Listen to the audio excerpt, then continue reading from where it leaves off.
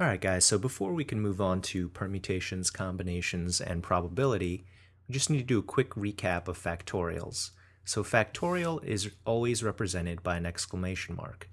So when you see something like 3 factorial here, all that means is you're multiplying the number in front of the exclamation point, 3, by the numbers behind it on a number line. So here it would be 3, 2, and 1.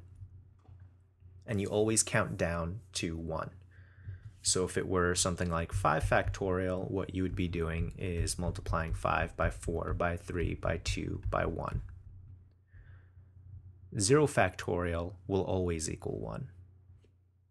Moving on to permutations and combinations. With permutations, order matters. So for instance here we have a question asking us how many permutations of the numbers 1, 2, and 3 exist.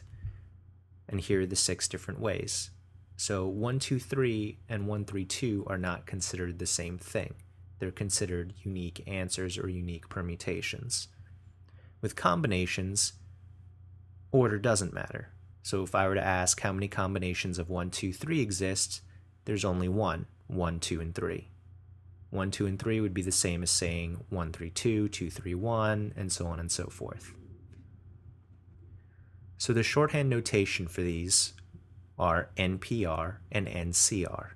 So you would read these as, out of n items, I'd want R permutations, or out of n, I would take R combinations. So if I had 5 letters and wanted to know the number of permutations taking only 2 letters, it would be 5p2. So there's some formulas you can use to calculate permutations and combinations. These are things you're going to have to memorize. For permutations, using the NPR notation, you'd have n factorial over n minus r factorial. Difference for combinations, NCR, would be n factorial over n minus r factorial times r factorial. This is all in the denominator, by the way. Alright, so some questions about permutations and combinations.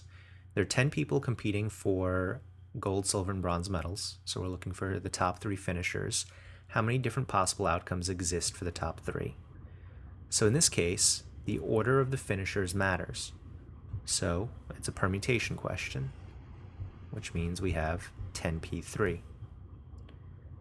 The formula for this is n factorial over n minus r factorial. So n here is 10 factorial over n minus r factorial, 10 minus 3. So if we write this out,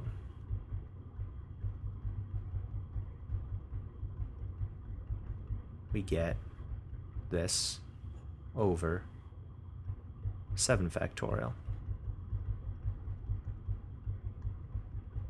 So an easy way to do this, before we move forward and multiply everything out, is to just reduce. So we have 7 times 6 times 5 times 4 times 3 times 2 times 1 up here. That cancels out with everything underneath, which leaves us with 10 times 9 times 8. 10 times 9 is 90, times 8 is 720. So we have 720 different possible outcomes for the top 3. So next up we have 7 people trying to get on a bus, and there's only enough room for 3 people. How many possible outcomes exist? So in this case, the order of the people getting on the bus doesn't matter, just matters that a group of 3 get on. So this would be a combination problem, 7c3. Now the formula for combinations is n factorial over n minus r factorial times r factorial. We know n is 7, so we get 7 factorial over n minus r, which is 7 minus 3, and r is 3. So we get 7 factorial over 4 factorial times 3 factorial. And like in the last question, we can cancel out some numbers. So we know that 7 factorial is just 7 times 6 times 5, all the way down to 1. We know 4 factorial is 4 times 3 times 2 times 1. So what we can do is take 4 factorial and cancel that out. That leaves us with 7 times 6 times 5 on top, and 3 factorial on bottom, which is 3 times 2 times 1. So 7 times 6 times 5 is 6 times 5 is 30, times 7 is 210. 3 times 2 times 1 is 6, so we get 210 over 6. 210 divided by 6, 3 and 6 gives us 18. 36 goes into 35 times, and we're left with 35 possible outcomes. So moving on to probability. When you have a probability question, you're looking for the chances that a specific outcome will occur. So for instance, when you roll a 6-sided die, the odds that you roll a 1 is 1 out of 6. So the odds that the specific thing happens will always go over all the possible outcomes. You're looking for 1. There's only one 1 on a die, and there's 6 possibilities, so 1 over 6. If I were to ask you the odds of rolling 1 twice, you would take that 1 over 6 and multiply it by 1 over 6. The chances you roll 1, the chances you roll 1. When you add every possible outcome together, you'll always get a total of 1. So the odds of rolling a 1 is 1 out of 6, and the odds of rolling not a 1 are 5 out of 6. So 1/6 plus 5/6 gets you 1. When you have odds of 0, it just means that it'll never happen. Alright, so some probability questions. There are 2 oranges, 3 apples, and 5 bananas in a bag. What's the probability you grab an apple out of the bag? So we know we have a total of 2, 3, which is 5, plus 5, 10 pieces of fruit in a bag. You want to know the probability of grabbing an apple.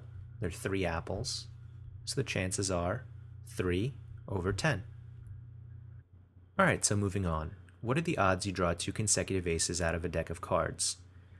Now before we answer this question, there's certain facts about decks of cards that you're going to need to know for the SAT and possibly the ACT. A deck of cards consists of 52 cards with no jokers, and you have 4 of each card.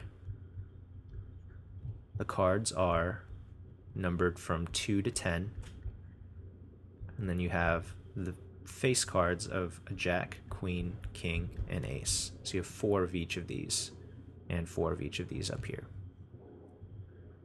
So we know a full deck of cards consists of 52 cards. The odds of picking 1 ace would be 4 out of 52, since there are 4 aces in the deck. Now after we pick that ace out, we're trying to pick another ace, which means we're left with 3 aces in the deck out of 51 cards remaining. All we need to do to figure out the odds of drawing 2 consecutive aces out of a deck is to multiply these 2 numbers together. So 4 over 52 times 3 over 51 will get you those odds. That simplifies to 1 over 13 times 1 over 17, which gets us 1 over 221. Alright, so that's pretty much it for this episode. Here's some questions going over probability, permutations, and combinations. Like always, I'll be following up with another video going over how to answer these questions in the near future. Feel free to leave questions and comments below, and like always, if you found it helpful, give the video a like and subscribe.